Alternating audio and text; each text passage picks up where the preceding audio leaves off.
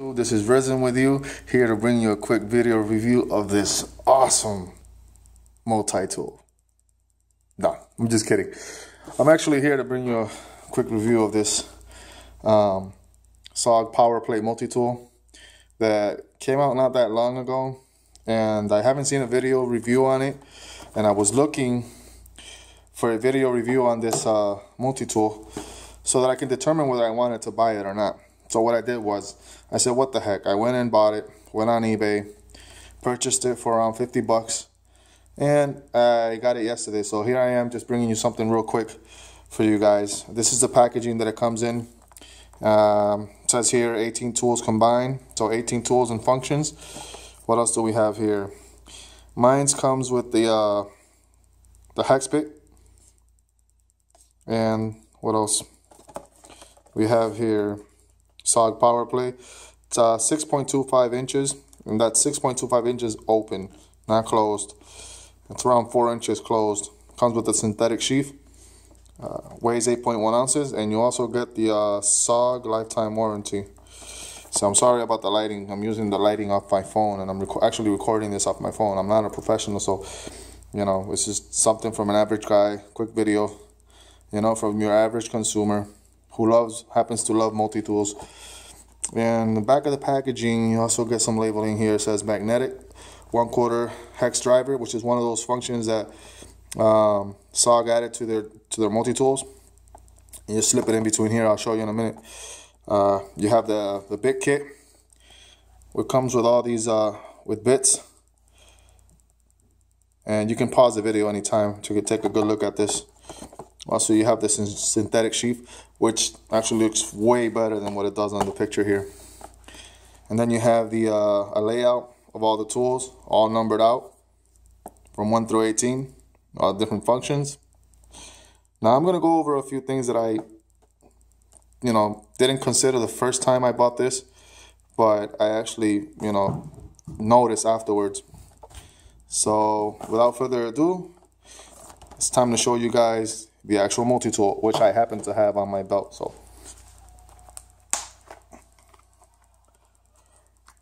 first off is the sheath. This sheath, synthetic, I really like. You got the SOG logo back here. You have a you know, button down sort of clip on, you know, if you want to like a clip on action or you know, button down holster here, so you can take it off with ease, put it on with ease. You don't have to keep it on your belt all day, so that's a plus on this sheath, and that's a plus from SOG. Right here you have the side pocket or side holster that holds the hex bit, and you have to sort of kind of, well, it's easier if I open it. So you have that hex bit, little kit. You have the SOG logo here going on. They even have it on there twice, so that you know who it's from. It's from SOG. Yes, it is. And I think these multi-tools are underrated. I think these are the underdogs. You know, everybody tends to go with the Leatherman. Here goes that bit kit. You got several Phillips head screwdrivers, and then you could have a couple sides of the, you know, flatheads, and so on and so forth. And you got this one, I believe, according to the box here.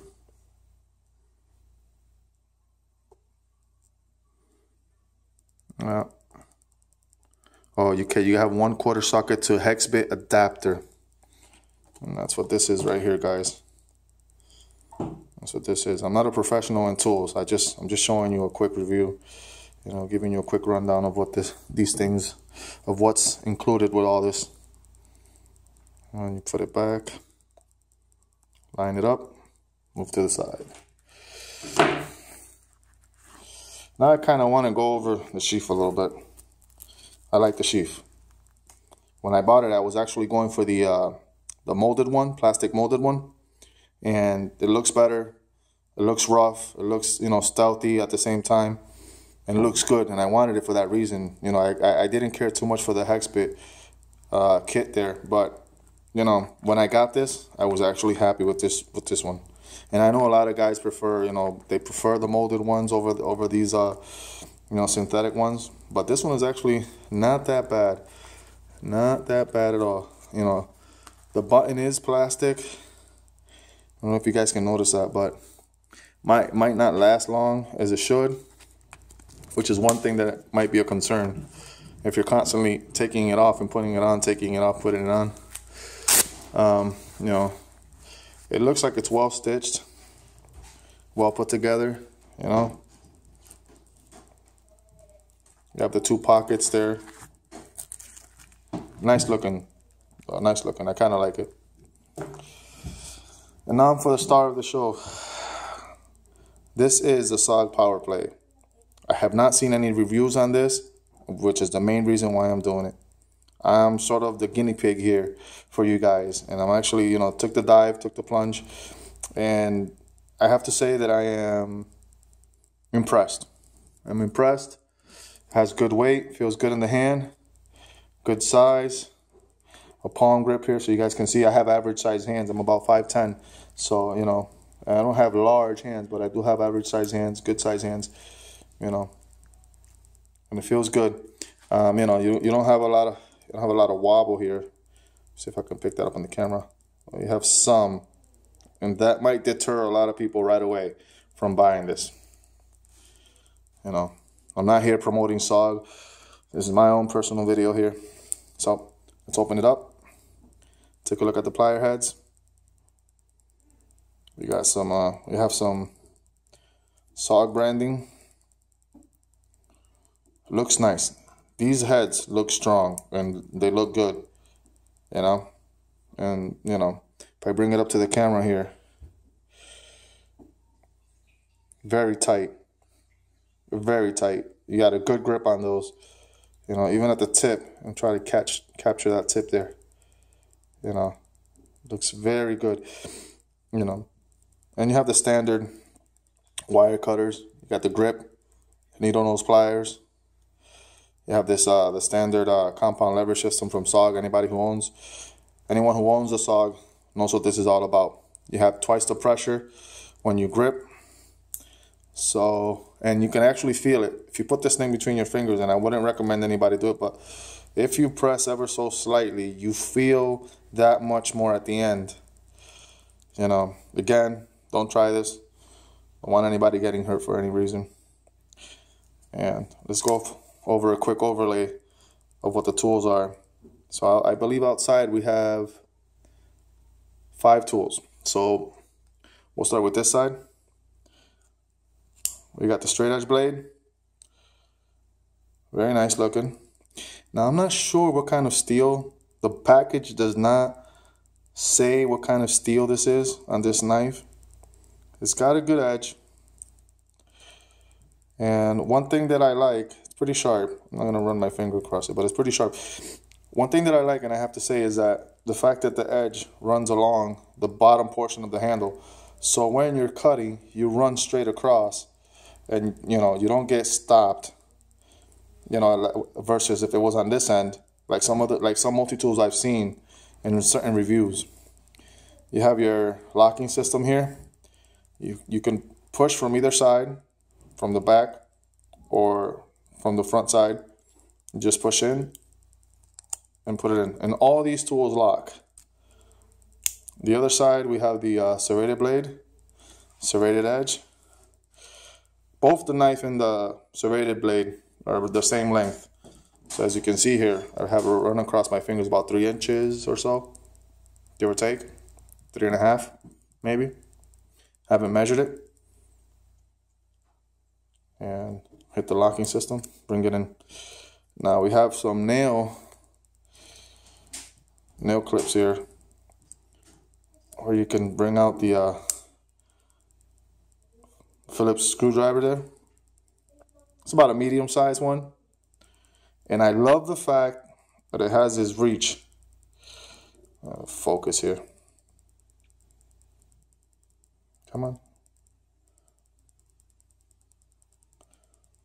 Yeah, next time I'll use a different camera. There we go. And I love the fact that this thing has that much reach. I mean, you have about easily 2 inches here of reach, which is great. And they all lock, which is good. It feels sturdy. Has a little bit of movement. I don't know if you guys can pick that up on the camera. But none whatsoever sideways. So it's sturdy there. Bring that in. Now I see a problem with these other 2 tools. You actually have to open up the tool, the knife, to get these out. So we have a small flathead, and we have the can opener, which can also probably double as a bottle opener. On the other side, we have a larger flathead, and we have a bottle opener. So bottle opener, can opener, and Phillips, the knife, serrated knife. Inside, we have the rest of the other tools. We have our saw. Now, if you plan on using this saw this way, then yes, it'll work.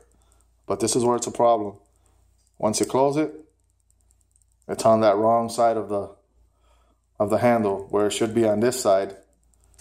Now you have it like this, and you'll have an advantage as far as grip goes, but then you'll have that problem where you're stumping onto things and you reach and it's, you know, bam, you're hitting right there.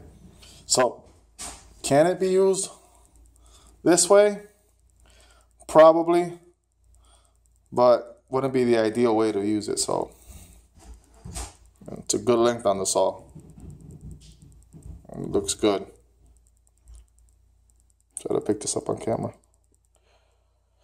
All right. Other side. We have a 3-way file. Have your standard file on this side. Diamond file on the other side. And then I believe on the underside we have more file here. All right. Close that up, and then we have a few more tools in the center. We have a large flathead. We have a nice looking awl, and then we have a jeweler's flathead screwdriver. And try to pick that up on the video. There we go. So we'll take these out one by one real quick. I'll start with the awl because I really like this awl. It's kind of, you know, it's kind of small, but it is punchy. And what I mean by punchy, it is thin. You can make some nice holes. It is very sharp at the end. Very sharp. And I'm going to put my finger across it so you can see more or less, get an idea how long this thing is. About 2 inches. But it's very nice. And the good thing is that all these tools lock. And then we have in the center, we have this nice little jeweler's flathead screwdriver. Take that out. And last but not least, go through the last tool, the large flathead. There you go. All right, guys, so this was a quick rundown of this multi-tool. It feels good in the hand. Feels great in the hand.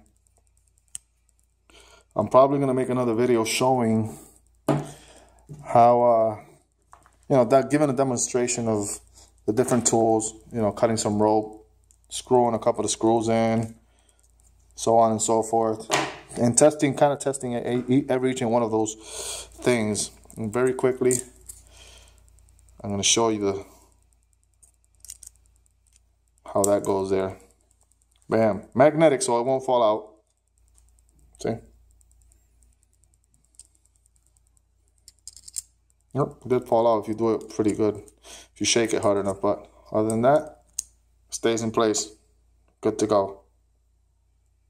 So this has been a quick video review of the SOG Power Play.